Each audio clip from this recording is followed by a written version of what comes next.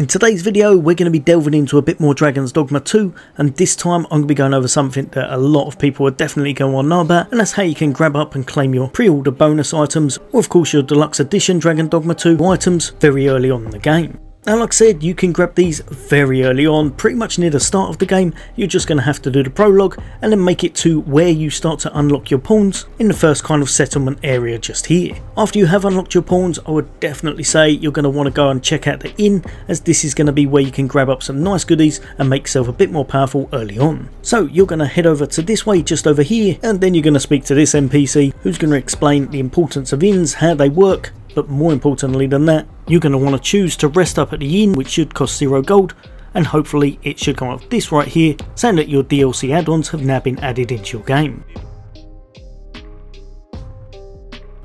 At this point you're just going to speak to Warwick again and then go to withdraw, and all of your items should be readily available for you right here,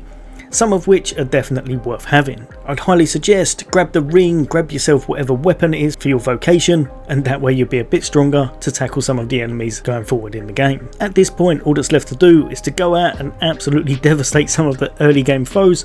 and have a lot of fun testing out your weapons that do a bit more damage than the ones you had on currently.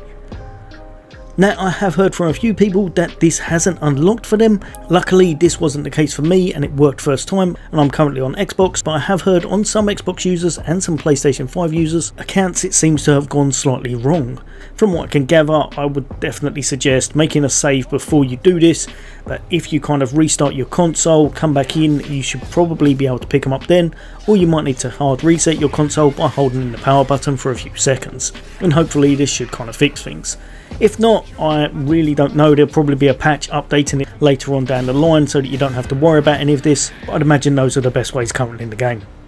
Hopefully you've enjoyed the video, there'll be a lot more content on the way from me, but as always, for all things gaming, take care. I'll see you on the next day.